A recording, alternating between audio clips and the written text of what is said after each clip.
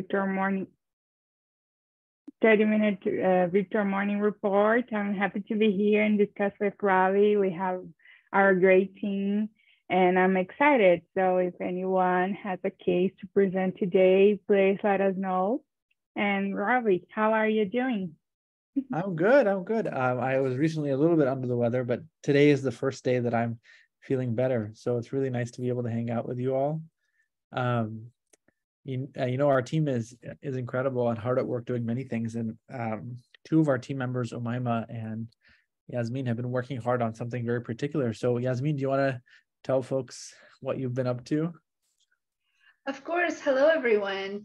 Maima and I have been working on a survey, on a VMR survey, to see if the schedule that we have currently is good for everyone. And if not, we want to know which time slot will be better for everyone so we can have you all here live on the VMRs. So please fill it in. We're going to add the link for everyone that unfortunately cannot join us today down in the video, in the YouTube video.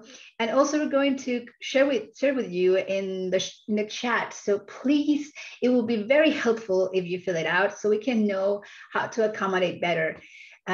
Yes, Hans, in a moment, we're going to plug it in. So thank you so much for everybody. And yeah, let's see how it goes. Amazing. There's no one faster than Hans who's like, oh, where is it? Thank you, Hans. We love your enthusiasm. Deborah, I think people are intimidated by your brilliance. Nobody has a case. No, please don't be. Deborah, what have you been up to? My brother just graduated, so we are happy. He'll be doing internal medicine here in Brazil, looking for be a cardiologist. So a lot of happy days for us and our family. And this year will be me graduating. So we are excited. Your family must be very proud to have two back-to-back graduating doctors. That's incredible. How do you feel about him being internal medicine and cardiology like you? Do you talk about internal medicine or do you argue about it, or what's the sibling internal medicine rival? No, I think it's a good choice to internal medicine. I don't think cardiology is for me, but if he's happy about it, so I'll be happy for him. It's sweet. That's very sweet. I think Deborah is just asking any of you to present a cardiology case today. Please. Please don't. Oh, no way. Oh, a VMR legend old timer may have a case. Vale, what's up? Hi, everyone. Long time no see. I do have a case that I really like, but it's very messy. So I don't have it together, but I do have the data. So I can present. Amazing. Well, you know that when I present cases on RLR, I make up the data and just fit it into the diagnosis. So feel free to do the same. We're really excited to have you back today and even more excited to learn from your case. Cool. Thank you, Vale. All right, I'm ready to rock and roll. Okay, so I will start with the chief concern, that is visual hallucinations. And this is the case of a 58-year-old male that presents with 2 weeks of episodes of visual hallucinations, of complex visual hallucinations characterized by faces that appear in his visual field that are expanding, and they're quite angry and they're trying to chase him. And at first they're scary, but then he realizes that they are not real.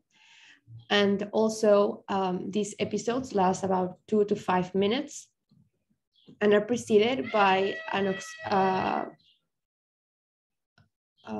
right parietal and occipital headache that is of moderate intensity, and it's type like it's pressure-like characteristics. And then the episodes occur, and then he also refers that for the last year or so he's been having blurry vision. but it is not accentuated by the episodes.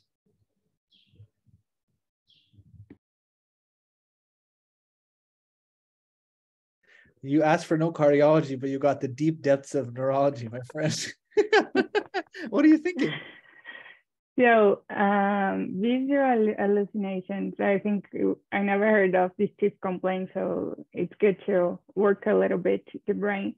It starts me thinking like, what would be a visual hallucination? No, the person seeing something that is not actually there. That would be a hallucination. So I would first think like how the person is realizing that, how is that happening, and how long time is happening, and how was the person before that, if had any problem related like that, or like any disease and everything. I would think it could be something psychiatric or something neurologic, but not just that. I would think about alcohol, illegal drugs, if the patient about the sleep, if it's a delirium, and the things on the brain, epilepsy, a tumor, a stress could be too, and then the thinking about the psychiatric, like bipolar, a borderline, a depression. So yeah, I think the first step would be investigated more and to try to find why the patient is having these visual hallucinations. What do you think, Rabih? Yeah, Deborah, I think that's absolutely superb. It's really admirable to see how much, even though you haven't seen this complaint before, to really try to understand how is it that you made so much progress. So can you enlighten us? You've never thought of this or seen of this before. How did you think of the things you thought about? From where? Or how did you put it together?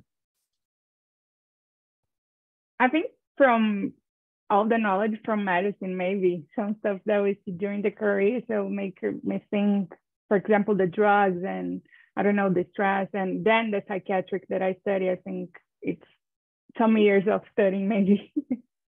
You know, I really want to hold this moment because I think it's so powerful.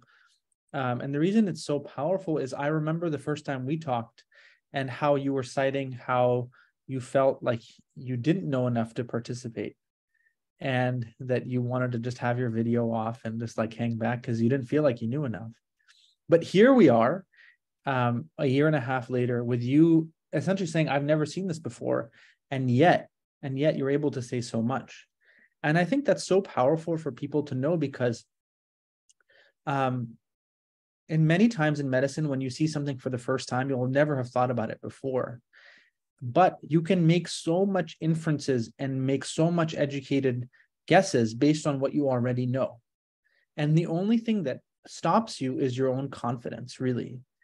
And that confidence is complicated and rooted in many things. But I think you just saw someone who said, I've never thought of this or done this before, but who has worked so hard over many years to elevate your confidence and sense of self to be able to just share all that. It was absolutely beautiful, really. I'm going to try to show you that there are 2 or 3 key questions with visual hallucinations that you can localize it more. And I bet you're going to know the answers, even though you've never thought about this before. So I'll just tell you that when somebody has a visual hallucination, just like any visual problem, it can be an eye issue or a brain issue. So the first step is to try to say, is it an eye issue or a brain issue? And you can make a lot of progress based on studying the nature of the hallucination. So Deborah, what do you think is more likely to be eye, and which one do you think is more likely brain? And I'll give you 2 examples. One is a patient who sees lines, just lines, or 2, a patient who sees a fully formed face. Which one do you think is more eye and which one do you think is more brain? A face or lines? What do you think? I think the lines could be from the eye and the face could be from the brain. Exactly right. The eye is not smart enough to form complex objects. It requires the brain. So when patients have a visual hallucination, that is that they see a floater or a flashing light or a zap, it's much more likely that the diseases that they're dealing with are simple ocular issues like retinal detachment or retinitis, or really anything with the retina and the optic nerve. The more complicated the visual hallucination, i.e. it has color, it has motion, it has definition, the more likely it is to be in the brain. When you are in the brain, the next key question is to ask what else is involved, because visual symptoms can be part of a complicated neurological issue. However, and if that's the case, the DDX is very broad. The DDX is occipital and optic fibers and part of a complex neurological disease. However, if you are lucky enough that the patient is describing isolated visual hallucinations without encephalopathy, without substance withdrawal, without any other symptoms, it's much more likely that you're dealing with an isolated occipital disease as opposed to a multifactorial neuropsychiatric issue. So from the very get-go, alcohol withdrawal, substance withdrawal, psychiatric diseases are much less likely when there is nothing else going on except visual hallucinations. So now you know for sure that this patient has some issue with the occipital lobe. And so now the question for us, Deborah, is what does it mean? How does it help us that the patient has been having blurry vision? He's having these hallucinations, but he has background blurry vision. What do you think about that? The blurry vision, I think, make me think that could be the nerve, what the patient is, why his patient is seeing that. Exactly right. Exactly right. Blurry vision is not usually a neurological issue. Blurry vision means there's something interfering with the light coming and hitting the retina and the optic nerve, something blocking it. There are only two neurological causes for blurry vision. One is the optic nerve is edematous, so papilledema, and two, pupillary dysfunction. So when you have autonomic pupillary dysfunction, the two P's. So blurry vision is usually an eye issue. And the two exceptions are the two P's, pupillary dysfunction or papilledema. So Deborah, here's the problem now. Vale has given us so much incredibly helpful information. The blurry vision is an eye issue, probably, and the hallucinations are likely an occipital lobe issue. How can we connect them? Any thoughts? It's tricky, right? Yeah, good question. Thank you. By the way, that's pro tip. If you don't know the answer to the question, just say it's a good question and sit there and say nothing until the other person responds. So I think that this goes to show you that the schema that we discussed is actually a little bit flawed, because chronic eye issues can result in loss of innervation of the occipital lobe, creating the occipital lobe to go crazy. The occipital lobe needs input from the eye to stay calm. And if the occipital lobe over a long period of time is deprived of stimulation from the eye, it starts to make things up. And that thing is called Charles-Bonnet syndrome. It's highly under-recognized. But there are some other really important causes of isolated visual hallucinations. And those are occipital lobe seizures, occipital migraine, and a very rare but important thing for us to know, which is HHS or hyperglycemic occipital lobe seizures. Very, very important. So I think the key question in this patient now is the schema eye or brain, and is it brain isolated visual or visual plus something else? And we already have some guesses, but we need a lot more information to be confident that we're dealing with an isolated visual issue. Any questions or thoughts before we ask Vale to tell us more? Okay, all right, Vale, you set us up for a really nice conversation. Yeah, I'm so happy. This is amazing. I love neurology. I don't know why anyone would want to I don't know, neurology is so interesting, but anyways, I forgot to I mention. don't want to do cardiology. Honestly, neither do I. I'm kidding. I'm kidding. We love your brother, Deborah. We love him. I forgot to mention on the HPI that the hallucinations predominated or were more in the left visual field. So the patient cannot chase them to that side. They persisted in the night and happened approximately 5 times per hour the last 2 weeks. So in past medical history, the patient was diagnosed with diabetes 2 years ago with very irregular treatment. And also in 2015 had the history of a cerebral aneurysm, but he couldn't elaborate on that. Also has hypertension since 2020. And then, well, no family history. On medications, well, he takes insulin in PH twice a day, but it's very regular on that. And also losartan and amlodipine and hydrochlorothiazide. On the social history, he has a heavy alcohol consumption history up to, wait, let me pull it here, 4 times a week. And then health-related behaviors, he had one sexual partner with inconsistent use of condoms, no allergies. And then I think we can, do you want me to stop here or would you prefer I give the exam? Why don't you give us the exam just for the sake of time, since we're okay. Yeah.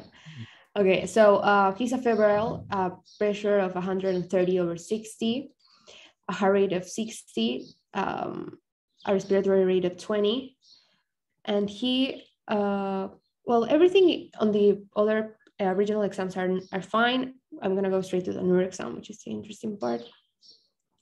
So he was oriented and alert. His superior cerebral functions or cognitive functions were fine. Cranial nerves were also fine. There was, let me put here. So the only thing on the first exam that we did was that he had an unstable gait. And he said that it was because of the blurry vision. However, when he had the episodes, he had a left deviation of the gaze with some horizontal nystagmus. And he also had on a posterior exam, well, let me pull it here. I believe it is left homonymous hemianopsia. Let me just confirm that for you. Yes. Otherwise, everything was normal.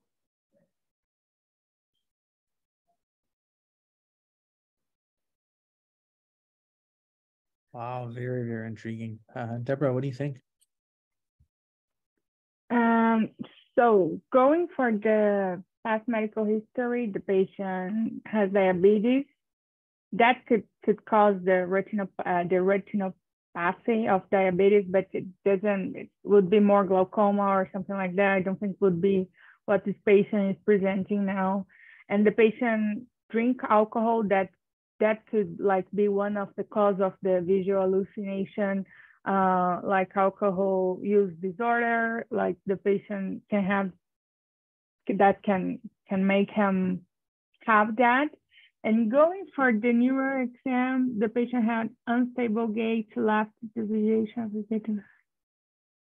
Yeah, so like the left homonymous and meanopsia make us sure that he has a problem in the optic nerve, but the rest make me think that could be something in his brain. So I don't really know. What do you think, Rabih? I think the interpretation of the neuro exam is going to be key, right? That's the most important thing. And after that, we can layer in the findings that the past medical history. So when we say left homonymous hemianopsia, we mean that in both eyes, the left side is deficient. Right eye and left eye, you cannot see towards the left. What does that make you think of? So patient with their right eye, they don't see anything to the left, and with their left eye, they don't see anything to the left. What do you think of that? I have to remember the draw that we do of the, and I don't really remember now, but like, I don't know, maybe if he's, I don't know how to explain. I feel like you're doing a little You know the draw that I'm saying of the optical nerve? 100%. I'll keep it simple. If both eyes are involved, it must be behind the optic chiasm. Both eyes are involved. So you know this is either a prechiasmatic or occipital lobe. And so I think the fact that this deficiency is accompanied by what's now has to be concerning for occipital lobe seizures, I think you're probably dealing with something in the right occipital lobe. The way you can distinguish the occipital lobe from deeper visual structures is whether or not central vision is spared. In patients with occipital lobe issues, the central vision is usually spared, but in patients with deeper structures, that is usually involved as well. So here, you know for sure the patient has a right occipital lobe issue. What do you think of his gait?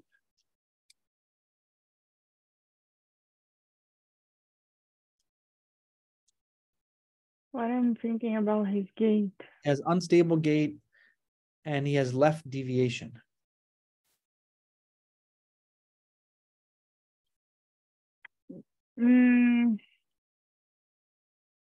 Maybe it could be. Maybe it could be related with the vision problem, and as he has nystagmus to something the cerebellum, maybe 100%. could be related. Yeah, I mean, I think the fact that he's falling towards his left and has horizontal nystagmus is worrisome for the fact that the cerebellum is involved. So I think now Vale's exam is superb because it tells us for sure that we have an occipital lobe problem. It also suggests the possibility that he has something in his cerebellum. And so now we're dealing with a multifocal neurological issue. The unifying denominator may be that he has had strokes, posterior circulation strokes, as a result of his diabetes and his cerebral aneurysm and his hypertension. So I think now this is an occipital lobe issue and a cerebellar issue. And whenever you have issues like that, you have to prioritize three things. Is there ischemia? Is there inflammation, like infection? Or is there compression? Is there a mass lesion in the posterior fossa? So I think those will be the most important. But the things we have to track are that he is at risk for atherosclerosis, that he is at risk of consequences of alcohol use disorder, and he's at risk of sexually transmitted infections, including HIV. So we'll have to keep track of all of those. All right, Vale, why don't you tell us more?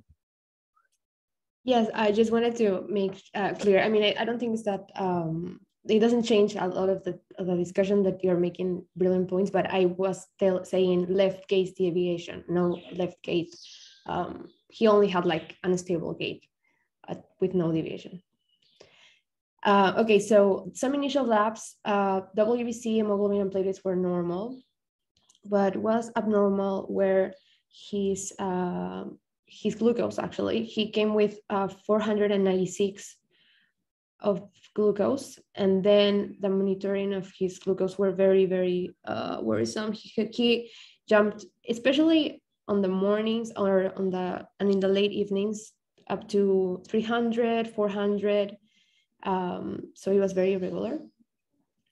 And also he had a glycosylated hemoglobin of 20, which we couldn't repeat because we don't have it in the hospital. But anyways, we knew that his diabetes was not right. So his EKG was normal. His chest X-ray was also normal. We did an electroencephalogram, which showed, let me pull it here, 1 second.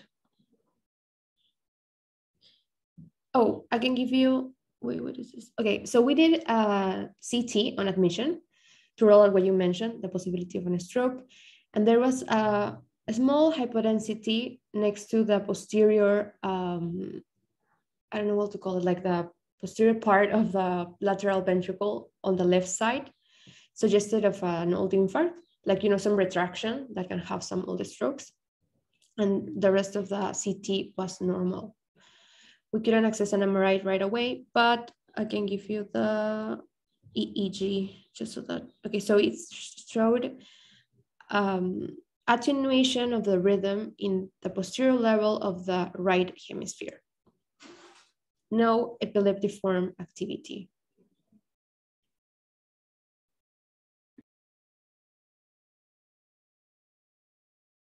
Oh, Deborah, what do you think? Fascinating.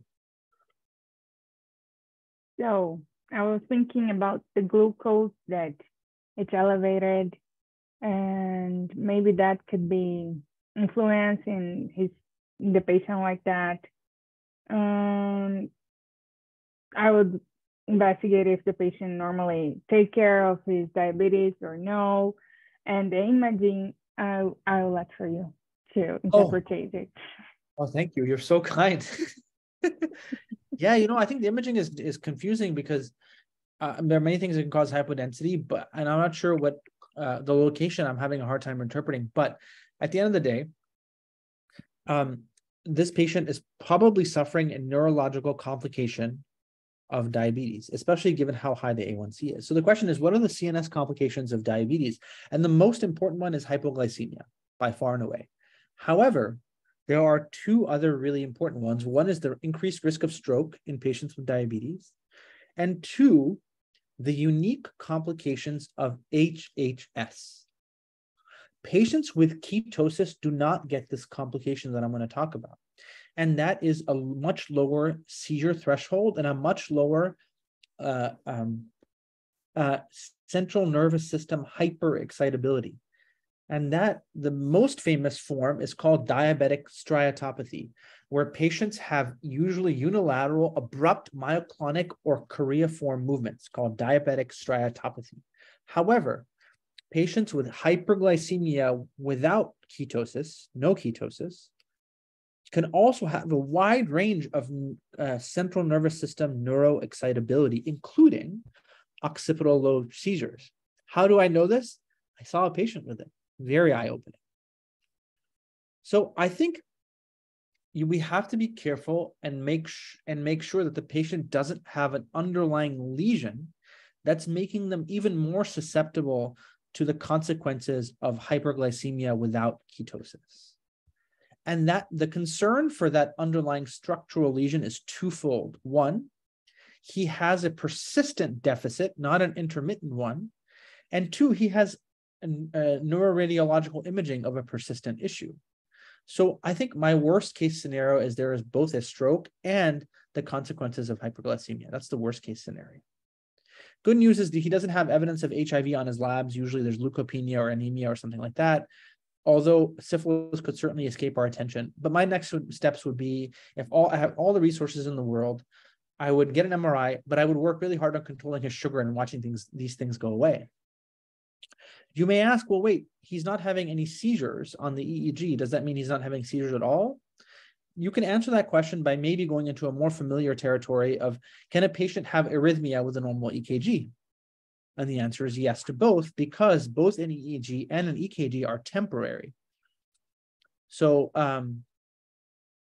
yeah, I would most worry about the patient having diabetic stereotopathy with possible extension into the occipital lobe, but I make sure that he doesn't have an underlying stroke that's lowering his threshold to do so. Any other thoughts, Deborah, before we learn from Vale? Okay. No. Okay, tell us more, please. Oh, this is amazing. So yeah, we actually started him before the EEG on carbamazepine, still just because of the suspicion, and we increased the doses of insulin. We saw that when he controlled his glucose, the episodes decreased. So that kind of made us think, okay, maybe the glucose can be, if not the cause, a precipitant of an epileptic focus or something like that. but we still were a little shocked because the CT didn't show any acute changes. And if the stroke was like 2 weeks ago when the symptoms started, we were expecting something. So what we did at this point was an MRI. And the MRI, so I'm gonna reveal the final diagnosis. Is that okay? Okay. So the MRI shockingly showed hyperintensity with diffusion restriction on the right occipital lobe, which was compatible with an acute, at this point, maybe a little subacute stroke that could be causing the epileptic episodes, and also that were characterized by visual hallucinations.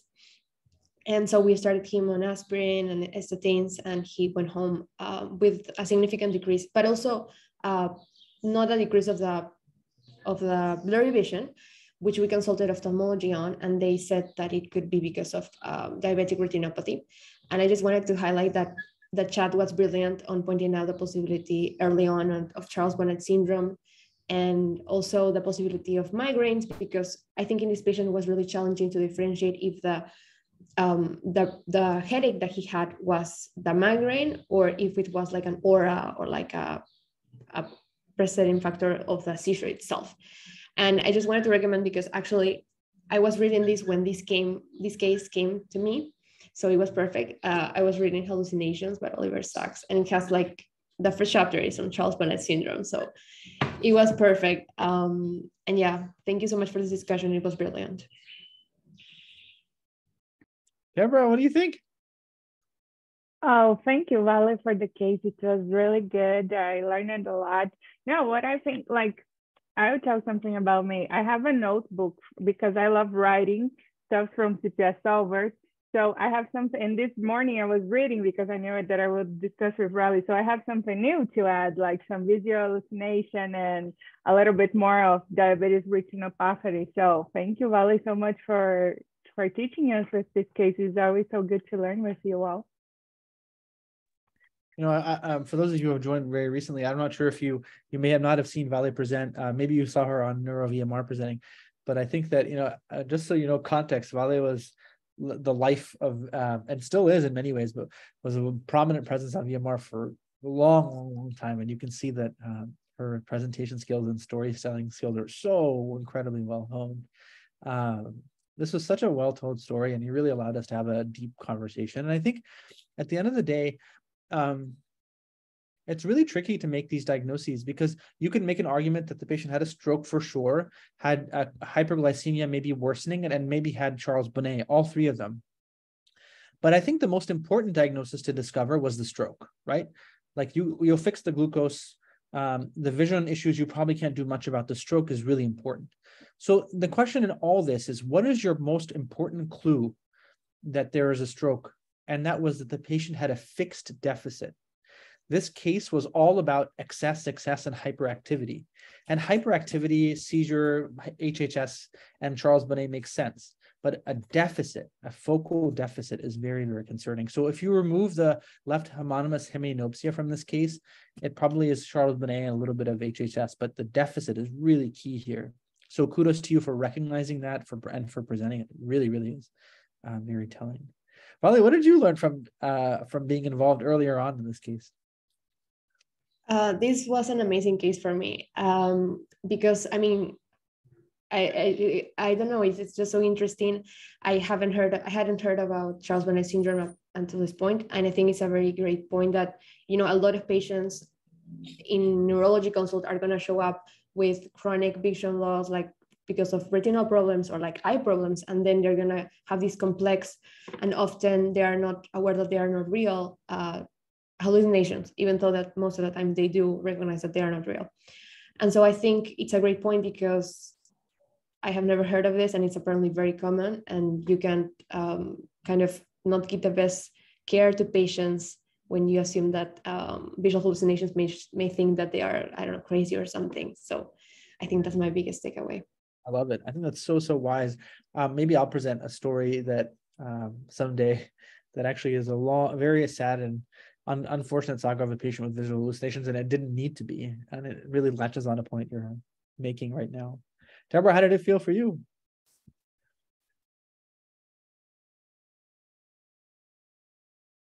Feels good. Feels good. Thank you for this opportunity. I'm really happy to participate. So concise and so spot on. I love it. All right, well, we'll pass the mic to David to take us home with the learning points. So great case that started with a 58-year-old man complaining with visual hallucinations. Visual hallucinations have a long DDX, but Rabih taught us to try to differentiate between eye issues and brain issues. The DDX comprehends neuro-ophthalmic diseases like Charles-Bonnet syndrome and the recognized cause of visual hallucinations, very common in older patients. Also psychiatric diseases such as schizophrenia or bipolar disease. Also neurodegenerative, a lot of dementias, specifically Lewy bodies dementia is also a common cause of visual hallucinations. Neurological diseases such as occipital migraine, occipital seizures, or other damage to the occipital cortex or the optic pathway can also cause these hallucinations. And there are also these kind of physiological hallucinations related to the time of how you say that of sleeping, hypnagogic or hypnagogic hallucinations. Also drugs such as alcohol, opiates. Same remind us in the chat that digoxin could also cause these hallucinations, and also toxic metabolic encephalopathies such as HHS. That is a very difficult, I think, problem to think of a cause such as a cause of this visual hallucination. How to make progress based on symptoms? Well, simple visual hallucinations should make us think more of an eye issue. Meanwhile, complex visual hallucinations should make us think of brain issues. And if there are other associated symptoms, we can think also of more extrabrain diseases. In this case, other symptoms like that we discover later, like blurry vision and homonymous anorexia, or the gait abnormality, make us think of that the damage could be in the occipital lobe, also maybe in the cerebral area, no? And the homonymous anorexia makes think of a lesion after the chiasm. And when you have various areas damaged in the brain, like in this case appear to be, we could think mainly of three causes, three group of causes: ischemia, inflammation, and compression by any mass. In this case, the most important clue to the final DX that was disturbed was that there was a fixed deficit that couldn't be explained by other causes such as only hypoglycemia or other complications of the diabetes that could explain similar features that doesn't make a fixed deficit. No? This felt that Rabih stated about CNS complications of diabetes, thinking of also about the HHS complications such as diabetic disease. I think very good and very difficult to have in mind, but well, And that's all. Just to remind that you have in the chat and we will share later the link to fill the request about the VMR schedule that you prepared, the service. So we will link pass the link later also, and Jasmine is unit to the chat. So fill it, please, and see. Thank you, David. It's so true, Vale. We neuro VMRs are always a little bit longer. There's so much more to dissect. Thank you, David. I think Deborah, he makes us sound so much smarter than we actually look how organized this is. It's unbelievable.